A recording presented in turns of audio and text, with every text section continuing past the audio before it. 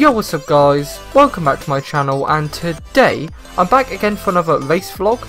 So today we're going to be competing in the Mazda Mx5 Clubman series once again with Misty Racing. This time it is the season finale at Brands Hatch Indy Circuit. As you can see in the background, it was a little bit wet on the race day, but nevertheless so, we're going to see how it gets on then, and hopefully we can have a good end to the year. So let's just jump straight into it then and see how the day went then. Yo, what's up guys, welcome back to my channel. Today we're here at Brands Hatch Circuit, as you can see. So yeah, this weekend is the season finale of the Mazda Mx5 Clubman series. So we're racing around the Brands Hatch Indy Circuit this weekend. Just finished testing and this is how that went. So here we go for testing then. First session, we were first out early in the morning at 9 o'clock, and the track was a little bit greasy just for the fact that it had rained the day before, so it was a little bit slidey and we just had to watch out for that. My main concern in the rear wheel drive MX5s was paddock hill bend, just for the fact that obviously it kind of drops down quite aggressively and I was worried about spinning off, obviously with rear wheel drive and how slidey the MX5 can be. Luckily that didn't really happen, to be honest. I had a pretty good session and a pretty good test day. I managed to just keep it consistent, started off pretty slow. As you see, my lines were massively off to start with, just trying to find out where I could push it a bit more and how I could gain more time. As you can see, I was catch up to a group of cars just ahead, so as you can see I sort of tried to use them as a bit of a buffer and see where I can gain time with them. But yeah, nevertheless, I carried on pushing on, and at some point I did actually get dropped by them a little bit, so that just kind of shows where we are at the moment and what I have to try and work on. I feel like my main point is I need to be a lot more confident into paddock hill bend, just because I'm a little too early on the brakes. But as we come out of Druids then, you can just see how slidey it was on session 1 there, as we get a little bit of oversteer, but nevertheless managed to catch it, and that is the end of our session 1. So yeah, not too bad. Definitely need to make a few setup changes and make a few adjustments to my driving style and see what we can do for session 2 then, basically. So what we did is we added a couple clicks onto the rear to make it a little bit soft on the rear, and that actually gave me a lot more grip. And as you can see, we're actually going to be using the visor cam for this session. I haven't actually really used my visor cam a lot this year in the racing, mainly because I'm not actually allowed to use it in official race days. I'm allowed to use it in test days and track days, so that's what I kind of do. So nevertheless, so this is the test day, so I thought, you know what, let's just use it for a couple sessions. And yeah, not gonna lie, it is a very interesting camera to see, and it's actually the first time I'm using the camera angle in the MX5. So just making our way towards the pit lane then. We have to go into this little tunnel at Brands Hatch, which is quite fun actually, so thought I'd add all this in just to show where we were kind of spaced in the paddock and where we had to go to get to the actual track. But nevertheless, so managed to make it to the garage to head out onto the track for our second session then. And obviously with the setup changes, I was looking to try and adjust my driving style to it. And yeah, it definitely helped a lot more, and I felt a lot more confident on the brakes into paddock and felt just a lot more confident overall with the car. And you'll see that as we head on into this session, coming out in towards paddock for the first time then, and we're going to cut onto a couple laps later. As you see, we catch up to someone just ahead of us here, and you can just see how much more confident I am on the accelerator coming out of that final corner. That was another corner I really struggled with because I just did not know the line. It was very weird, especially when it got a little bit more wetter in the race day. But nevertheless, so coming into paddock hill bend then, and we just brake a lot later than the guy ahead of us, as you can see, and try and get on the power a little bit more earlier, and the car just hooks up very nicely. As you can see, get a little bit of a slipstream, and we're going to try and send it down the inside of him, heel toe down the third, and down the inside we go of him, and another guy goes wide there, so we just get past him. I think he was trying to stay out of our way there. So yeah, that just shows how much more confident I was getting in the car. And this is another corner like Graham Hill Bend, because I found the car was quite twitchy sometimes. With the setup changes, it was a lot more better, but I really like the fact that you really got to watch out on the exit on that one to not track limits and obviously slide. And 30s as well is another amazing corner, sort of just a little bit of a lift, but keep the throttle on as much as you can really. And yeah, as you can see, a lot more committed through there, which was very nice. That was actually one point that Alistair, my teammate in the team who's in the Super Cup series, so the Mark IIIs, he actually gave me advice on that. He said just completely run that curb and it will handle it, and you'll be able to brake a lot more later into that final corner. And it worked very nicely actually coming into the second, third and fourth session, because I just felt a lot more confident doing it. I was a little worried at first because I thought that the curb would make the back end go, but actually it gave me a lot more grip, which I was surprised about. But nevertheless, into Druids once again, braking a lot more later than the guy ahead of me, and that was another point that Alistair made. He said brake a lot later, but hard on the brakes. He said because I was being a little bit too soft on the brakes, and it was working very nice. As you can see, get a very good exit out of Graham Hill Bend, and just go right down the inside in towards 30s of this guy on my right, who is the 66 car. Run the curve very nicely once again up towards the final corner, and just heel toe down a third very nicely, and coming around the final corner then. And you could just see how much more confident I was, to be honest, in the car. And I was quite glad I used the helmet camera for this session, because this one was probably the best one out of all of them. As we head down Paddock Hill Bend once again, very nicely, running the curb on the exit. As we head down towards Druids, heel toeing down to third once again. And you can just see how much later I was on the brakes there compared to the others. But yeah, for sure, after the setup changes and after getting a little bit more confidence in the car, I felt a lot more better and just looked a lot more quicker, which I was kind of worried about because obviously they forecast rain on the race day, so I thought all the practice that I'm doing today is basically going to go to waste. But obviously we just have to deal with what we can and deal with what we got. So nevertheless, so come around the final corner once again, trying to catch a car in front of me, sort of using him as a bit of a slipstream really, and also a little bit of trying to learn where the lines are, because there was still a lot of people faster than me on this day.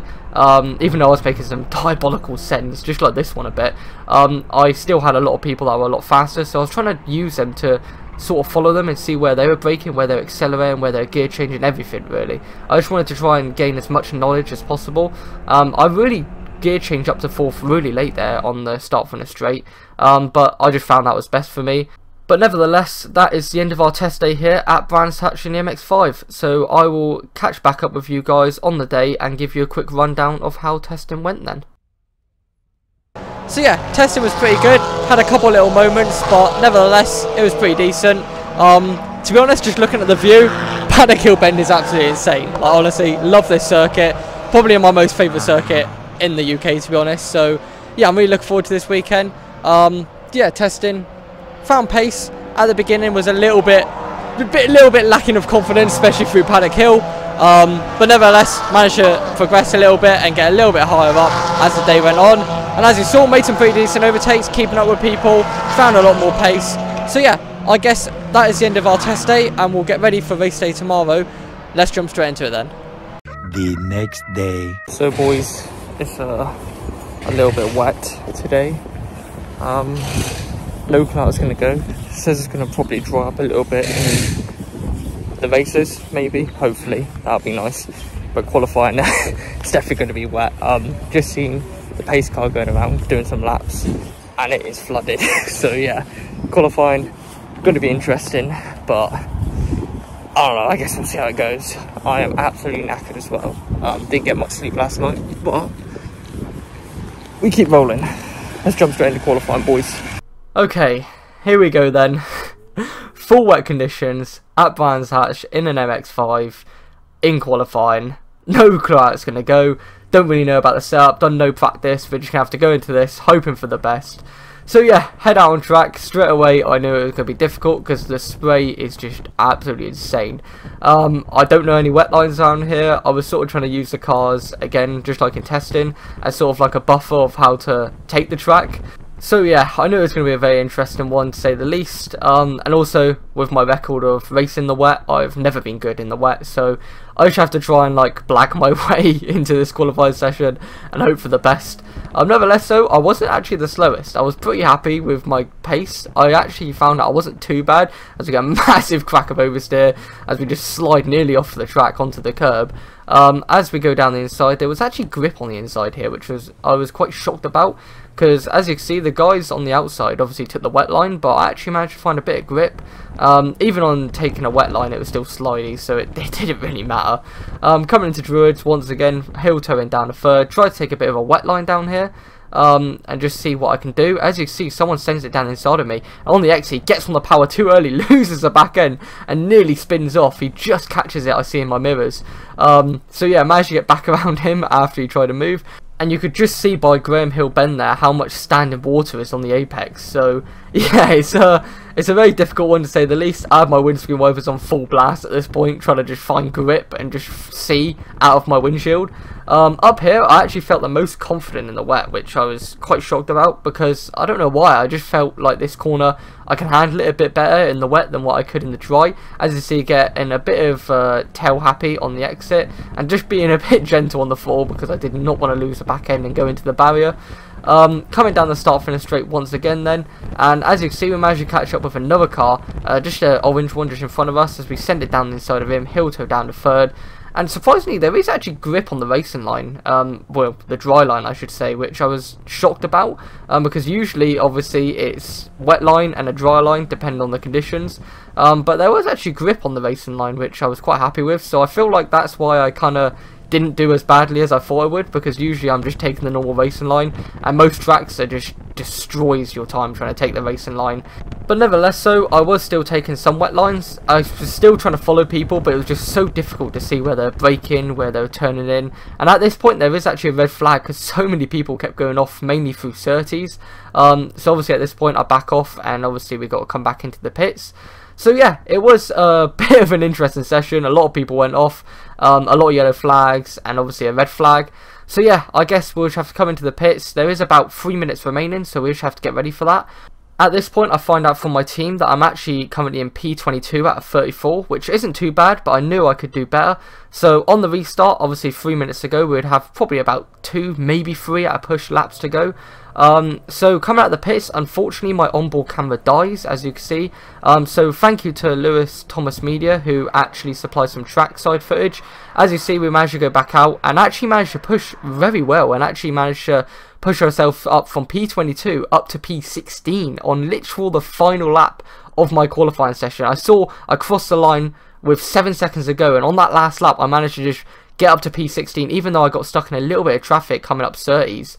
But I knew it was going to be a quick lap because I was a little bit behind them, and I managed to just catch up to them coming through 30s. And even though I got blocked up, it still got me to P16 out of 34. So I'll definitely take that, especially with my performances in the wet, and just showing how epic these trackside footages are. Definitely check out Lewis Thomas Media, does epic work like this, and if you want work like this done for yourself in your own racing, then make sure to get in contact with him because he does epic work like this. But yeah, that is the end of our qualifying session as we head back into the pits. So, qualifying over and done with here at Brands Hatch. Absolutely incredible, to be honest. Not very good in the wet, but it was a laugh to say the least. I'm not too sure why I qualified, but nevertheless, I had a lot of fun. Setup feels amazing, to be fair. So hopefully, we'll do just as well in race 1, and hopefully it'll dry up a little bit. Let's see how it goes. So boys, just got confirmation. We are P16, which isn't too bad, out of 34. I was P22 just before we went out again after the red flag. But managed to get P16 somehow. It was actually the final lap of my qualifying session as well that managed to get us there. I knew it was a quick one because I just absolutely sent it, to be honest. I just thought, you know what, let's see what we can do.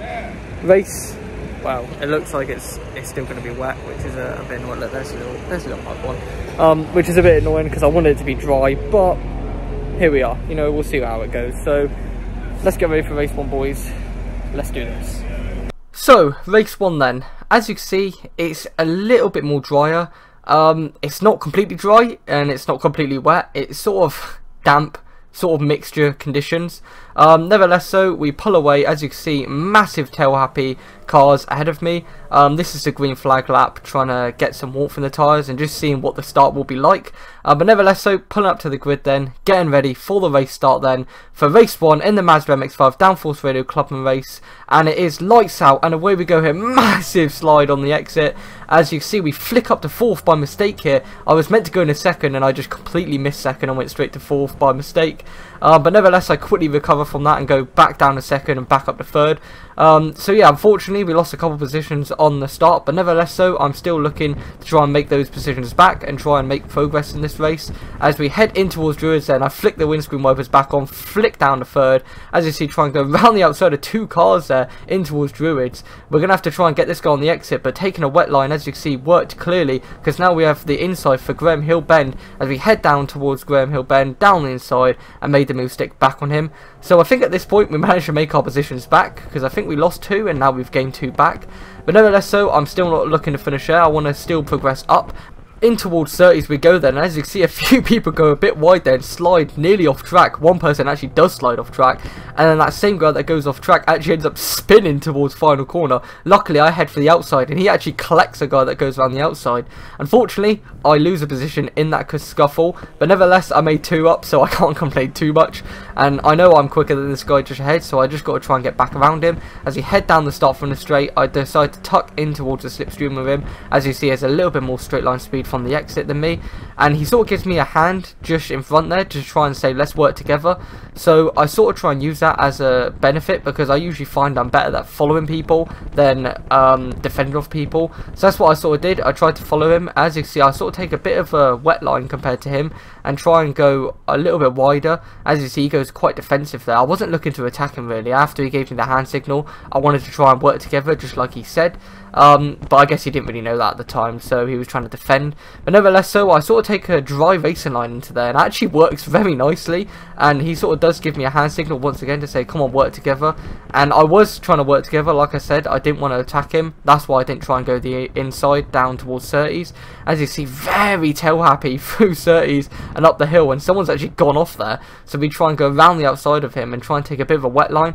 And you can just see the wet line works very nicely here through the final corner, because I managed to get on the power a lot more better than him. Even though I get a bit of a slide on the exit, it still works very nicely as we flick up to 4th down the start from the straight once again then. So we'll continue to push on then as we head into the next lap. As you can see, I've got a bit of a gap between me and the car ahead now, and I kind of got to defend a little bit because I have got someone right on my tail here, so I do need to watch out for that. As you can see, still trying to catch up with the guys ahead because I want to make more progress. I don't want to just leave it here. As you see, I managed to catch up with another guy just ahead of me. As you see, he was a little bit more later on the brakes than me into paddock, which I definitely have to learn. I feel like following people, like I said, in testing and also qualifying, will help me out massively. So that's what I was trying to do. But as you can see, in towards Druids then, he actually goes for a move down the inside of someone. I sort of did make like a little half-eyed look, but I definitely wasn't going to go for it, not from that far back. And unfortunately, I didn't get the best of exits of Druids, and someone actually gets around the outside of me here. I do sort of try and keep it down the inside, but as you see, he takes a bit of a wet line, manages to be a little bit later on the brakes and get a better exit. So unfortunately, he did get past me, but obviously this could be a good thing because now I could try and use him as my buffer to try and follow. Nevertheless, heading up towards 30s once again, running the curb just a little bit there, not as much as what I was in the dry, obviously, don't want to lose the back end. As we head in towards final corner, taking a wet line here, going as wide as possible, and as you see, the blue car is absolutely flying. His setup must be absolutely incredible because he manages to get on the power very nicely, and look what happens when I try and get on the power like that. I just slide all over the place. But nevertheless, so I'm still looking to attack. I know that I could be quicker than this turquoise car just ahead of me, so I will try and attack him as much as possible and see if I can do a little bit better and get past him eventually. But something really interesting happens on the exit of paddock here. The guy that was in the blue car that got around absolutely spins off there. I go the inside, the other guy goes outside and collects him. And that is a massive shame there for both cars who get tangled up in that collision because one of them spun off. So that is a massive crash there, and luckily both cars were alright. As you can see, we come around the next lap and there's still only yellow flags there, which is very dangerous because there's a freaking bumper in the middle of the track. Eventually they do bring out the safety car, so obviously everyone slows down and gets behind the safety car. But like I said, thankfully both drivers were okay and both got out okay. There is an ambulance on track, as you can see, as we come around behind the safety car very slowly. But both drivers were okay, and I actually left a comment on the guy who actually ended up in the barriers post, because he actually posted about it the day after, and he was okay, so that's good to hear. But eventually it was red flag, so we do have to come to a stop on the start finish straight. And unfortunately, once again, my camera actually ends up dying after this point. So thankfully, once again, we're going to turn to the live stream footage and actually see the restart here as it is lights out and away we go here. And something very interesting happens, and I'm going to let you listen to the commentary's reaction to this. on this drop, but further back involving Bateman. It's Bateman. And he's got damage to the right rear corner. Paul Bateman, the championship leader, perhaps destined for a third non-score of the season. This could change everything. Where is Greensmith? He is fine. Greensmith is through. There's more sideways action down the hill, but Bateman Scott is out. Yeah, Bateman has rear suspension damage. He got caught up in the mix and said that's the one thing they couldn't get involved in as Ollie Walden gets sideways out wide. That's the one thing you couldn't do and get in trouble. Round goes one of the Misty Racing cars. That's car 12, Reese March up at Druids. It's all kicking off on this restart. We said it would be a dash for the cash. So yeah, unfortunately, we got absolutely tangled up in towards Druids. The black car just behind me gives me a little nudge on the rear, and that was enough to spin me around because there was no grip through Druids on that restart. So unfortunately, we dropped down to P26, but luckily I managed to claw back as much as I could and overtake a few cars, and through a little lucky moments from others spinning, I managed to finish race 1 in P20, unfortunately. Massive shame, but that's racing, I guess. So boys, race 1 over and done with. Pretty decent race. We started off well, had a bit of wheel spin at the start, flicked up to 4th by mistake, which was not good, but we recovered well, got up to P13. Red flag after a bit of an incident, as you saw with the ambulance on track. So yeah, hopefully race 2 goes a bit better. Did get punted off in race 1, but it is what it is. We just have to basically move forward, see what happens, finish P20 overall in the first race after that little accident. But yeah, let's see how it goes then, boys. And it's dry, so yeah, let's do this, boys. Race 2. So here we go for race 2 then, getting all kitted up, getting my helmet on. As you can see, thank you to Lewis once again for supplying some off-track footage as well as on-track. So yeah, nevertheless, so it was going to be an interesting one, obviously bone dry like I said, so hopefully this one will be a little bit better.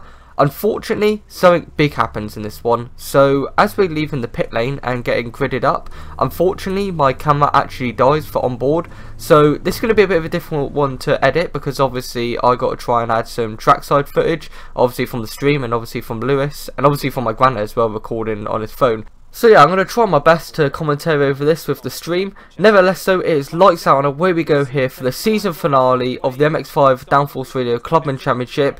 We got a pretty decent start, not going to lie. Didn't miss any gears this time. Went straight up to 2nd, straight up to 3rd, and up to 4th just before we head into paddock. Yeah, coming in towards paddock then, did actually make a couple positions off the line, which is quite decent to say the least. As we head in towards Druids then for the first time, it's kind of difficult to see me, but I am in the background. And you'll see as we come around Druids, I'm going to go around the outside of someone here, which is Matt in the pink and black car, and then we're going to have the inside line for Graham Hill Bend, which is very nice to say the least. So yeah, making good progress at the moment, but nevertheless, I'm not done there. I want to try and fight up to pretty much where I was in race 1 before I got taken out, as we're heading the slipstream of the orange car then just ahead of me as we head up towards 30s. I do sort of try and make a half-hearted look down inside, but I knew I wasn't going to go for it. But on the entrance in towards the final corner, we actually do send it on him and actually make a move on him, which was very decent to say the least. And obviously another position we made up, which I'm not going to complain about whatsoever. I'm not going to lie, I was on a bit of a comeback drive after our race 1 finish, as we send it down inside in towards Graham Hill Bend on another car. Now we got a bit of a gap between me and the group ahead, but we got one more car just in front of us, so let's see if we can try and get him there. So next is the black and orange car just ahead of me there. I'm going to try and chase him down as much as possible, as we've got a bit of a slow motion shot here. But I do have to watch out because the blue car just behind me, the number 20, is catching me down. So I do need to watch out for that. But as we head in towards Druid, once again the next lap, and we absolutely send it down the inside of the black and orange car there, and make a move stick very nicely on him. So that's another position made. And then we'll cut onto a couple laps later where we actually catch up to another car here and just get past him. It was a bit of a lap car there, so I can't complain too much as he got out of the way of us. As we head in towards Graham Hill Bend once again, but I am getting chased down by the blue and white car just behind me here. So unfortunately we ran into a bit of a problem then. As you can see from the slow motion clip coming down paddock, our bonnet clip actually snapped off, or one of them did. I thought at this point, just absolutely send it, just keep it going, hopefully the other one holds on, which luckily it did. Unfortunately, this also happened though. Dawkins on the inside line will go through, so up, one down, one for Greensmith, who now needs to try and close the door. Oh. Off goes the 22 car. That's 72, Steve Kite. Oh, sorry. 72, yes, looks a bit like a 2, but yes, you're right, he's well off into the gravel trap at Paddock Hill Bend. So, unfortunately, my teammate Steve, and also the team owner of Misty Racing, actually went off at Paddock Hill Bend, all because of me. I made a little bit of contact with him, which was a massive shame and a massive mistake on my part, and a way too ambitious overtake or attempt. So yeah, unfortunately after that, a safety car came out and we just carry on and slowly bring our way and nurse the car basically after that incident, just in case there was any damage, and also because of the bonnet. So I stopped running the curbs as much and sort of backed off a little bit, and we actually come home in P13, which is a bit of a shame as it could have been a lot better result, but nevertheless it is what it is. Massive apologies to Steve and Misty Racing for that contact. It was completely my fault, and I shouldn't have tried such ambitious overtake on him and try and fight him so hard either, as it was my teammate. But nevertheless, that is the end of race 2 then. I guess I will cut back to you guys on the day then. So boys, not the best of days to be honest. Bit of a tricky day. Race 2 just finished. I don't even know where we finished. I probably got a penalty because obviously that contact with Steve, if you may have saw. I don't even know what footage recorded because I saw the camera died. So yeah, apologies to Steve and Misty Racing for that. I was an idiot and just tried a over the top move, let's just say that. So yeah, I guess that rounds off our weekend here at Brands Hatch Show. If you enjoyed this video, make sure to like, subscribe. But thank you guys for watching. I'll catch you in the next one. Goodbye.